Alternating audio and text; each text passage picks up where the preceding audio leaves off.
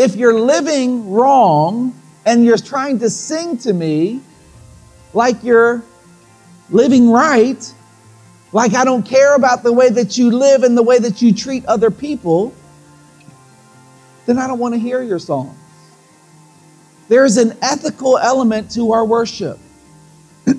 We come to the Lord as we are, knowing that He's forgiving, but we come with an attitude of repentance.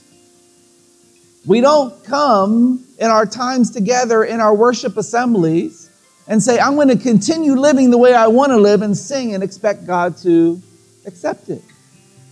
What Amos says is, take away from me the noise of your songs. I will not listen to the music of your harps.